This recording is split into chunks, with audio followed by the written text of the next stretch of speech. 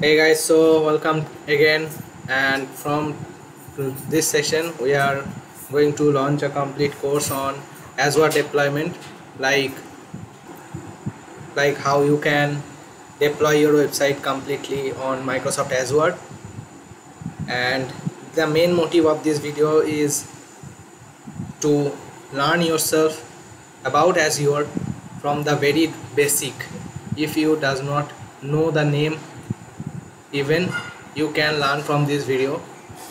So for the purpose of Microsoft Azure, if you does not know, the main use of it is to deploy your website to a public server, right? As you all know that we can host our static website into GitHub, but we cannot host the dynamic website into GitHub. For this you need a server. Also, for the good look of the website like something.com, we also need a domain, and then at the very end we have to put the SSL, the log padding, on the website. So we are going to cover everything in this playlist. The main target that to create a playlist for this video or this course, I think. So without wasting time, let me clear the topics, right? So what are the topics it could be? First of all, understanding the project structure. So the might be antivirus. Let's leave this, and now again come to topic. First of all, understanding the project folders, or the project, about the project what I am going to host. And the second one is to create a virtual machine, and I have already created a video on how to create a virtual machine on Microsoft Azure, and I am going to attach the video link with this video. And then we have to install the dependencies for the website to run on the server. Like if this website is going to run on PHP, so we need XAMPP server, and because the XAMPP is a package, we cannot run the XAMPP on the server. We have to install the Apache, then PHP, then PHP and also MySql, and then we are going to create the host files. These files are on my local machine, but the host files are bit different, and the path are going to be absolute, right? So we are going to create them, and then we are deploy them in the server and try to log in with our website. And at the very end we are going to point the domain with the server and put the SSL, and at the end of the video we are going to use an easy trick to easily SSH into the machine.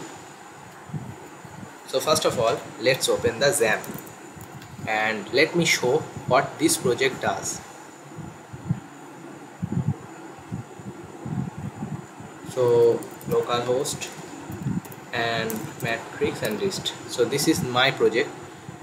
The values are set to 0 by default, and this is going to multiply of 2 transpose matrix, right? So let's do some easy multiply application. Okay, we are good to go, and let's multiply, and you can check the values are also here. You can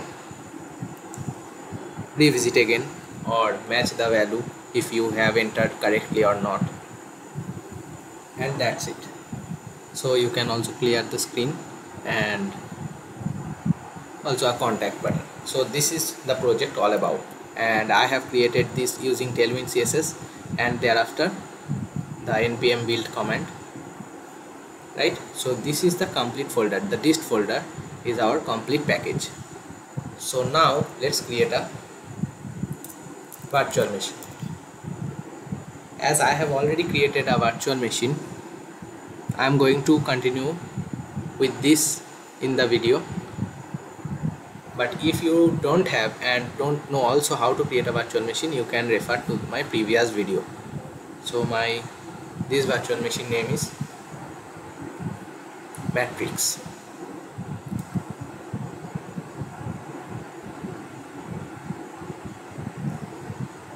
So this is the IP of this machine.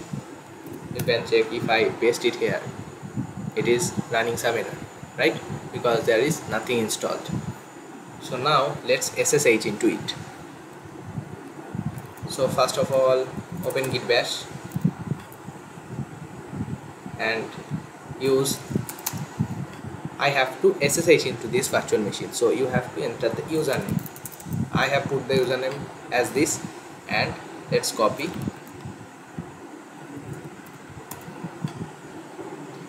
Now it asks for a yes, no, and now ask for a password. Make sure you remember the password. Yes, I have successfully SSH into my machine. So there is nothing error. If you get any kind of error, don't forget to ping me in comment.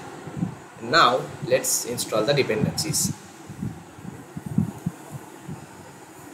So what are the need? As my website is run on PHP, I first of all need the Apache. So as you can check, this is Ubuntu 18.4. So let's run the apt update command already and open the official documentation how to install Apache Ubuntu. You can check this website, how to install Linux, Apache, MySql, PHP, a complete documentation. So yes, sudo apt update, the very fast command you need to run in the server. Now let's install Apache.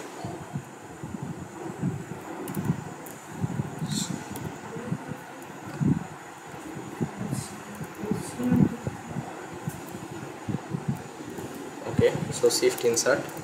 Now let's install. Press Y.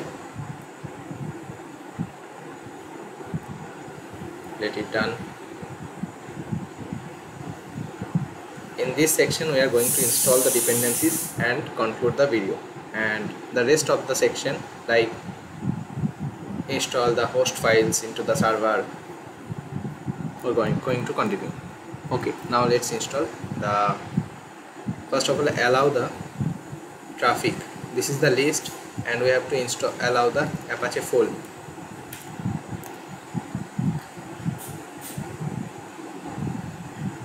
Okay, we get the access about the Apache full, and now let's allow. Okay, rules updated, and you can check this IP with the Apache server, right? So if you paste it into your website, I mean browser, you can check this website. The Apache is successfully installed into your server. Okay, now let's, no need to find your public IP address because you already know about it.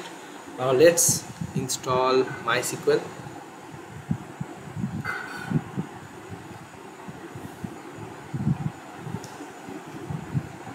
Okay, now shift insert, press Y again. This completely depends on your network speed.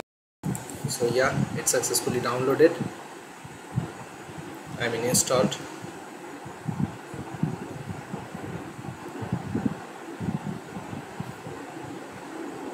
Okay, now let's secure our website.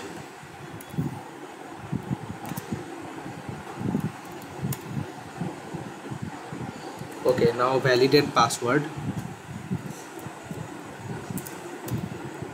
Now press a password, right? So medium. Now go to password.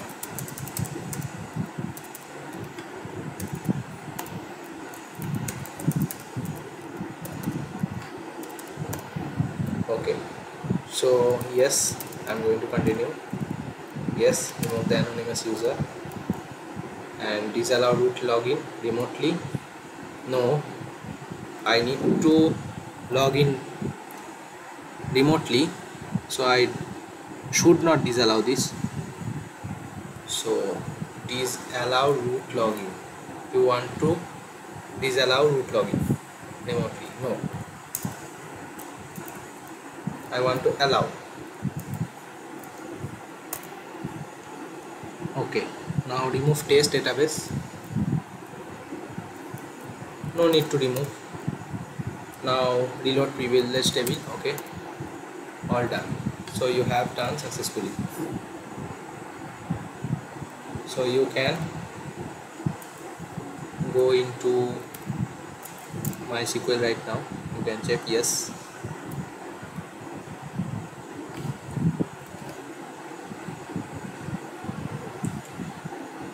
Okay, now you can exit or enter any SQL command.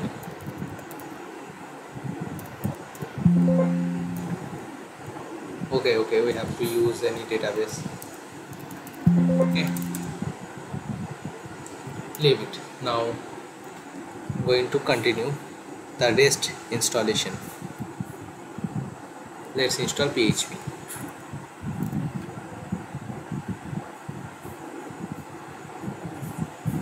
Press Y again.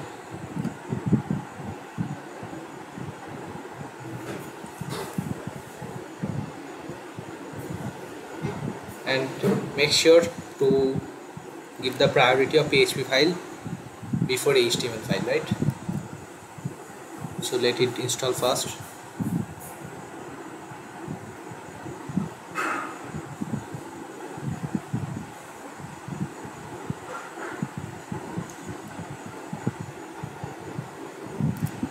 So yeah, all set.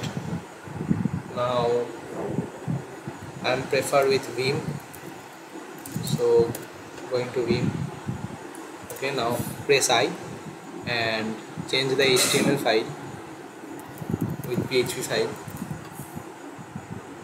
and PHP file with HTML file. Press colon, first press escape, colon W key, and yeah, you are good to go. Now it's asked for to restart the server, so let's do it. Yeah, now ask for PHP extension.